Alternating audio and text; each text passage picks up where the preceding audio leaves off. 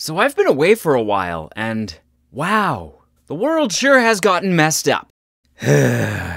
See what happens when I, your source of wisdom, knowledge, and sagacity, leaves for a little while? I blame myself. It's been a while, hasn't it? In fact, if I check, it has been exactly... a long time. But hey, look what I learned to do in that time. Watch this.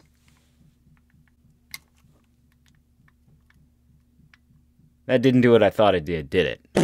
Enough monkeying around. It is time to clean up this mess and distribute from my ever so vast well of information. It is time to answer some more questions. Question number 1. Tia wants to know, are slugs the same thing as a snail, just without a shell?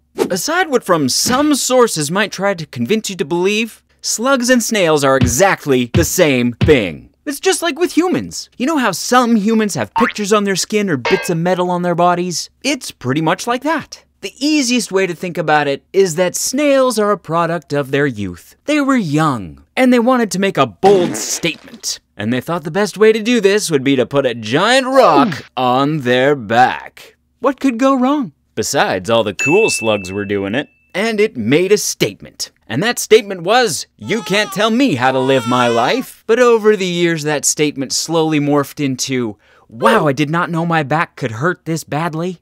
Really, what did they think was going to happen? But other than that, those two are exactly the same thing, no matter what any other sources might try to tell you. Question number 2. Jaden asks, since a mermaid is half human, half fish, and a minotaur is half human, half bull, if they had a child, would it be a normal human or a bull shark? Might be more of a bull fish, unless the mermaid was like a mer shark.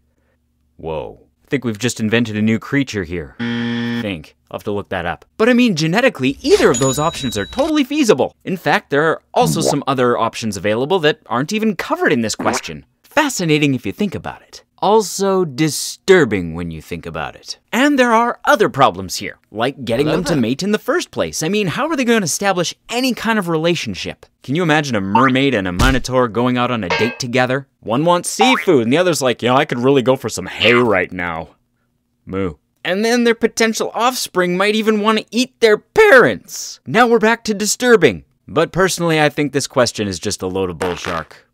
Well, that's going to do it for today. Thank you for asking. And thank you for watching. Remember that you are valuable and you are loved. Have an awesome day. And we will catch you later because I'm back.